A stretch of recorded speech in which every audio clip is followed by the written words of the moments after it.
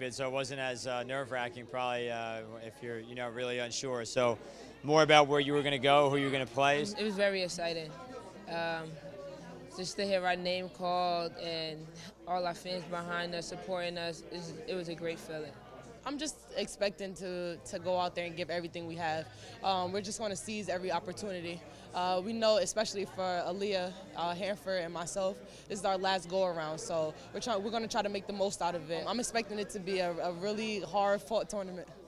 You're not playing anyone who's not good. I mean, when you get to the NCAA tournament, that's the beauty of it. You're playing great teams.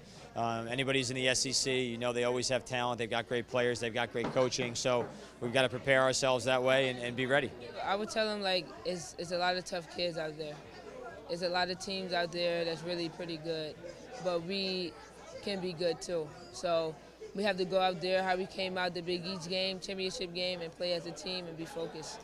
We've just taken that momentum from the tournament, everything that we've learned about each other. We've learned new things about each other. We've learned, how to play with each other better. So, the tournament definitely helped us. We've established roles on this team.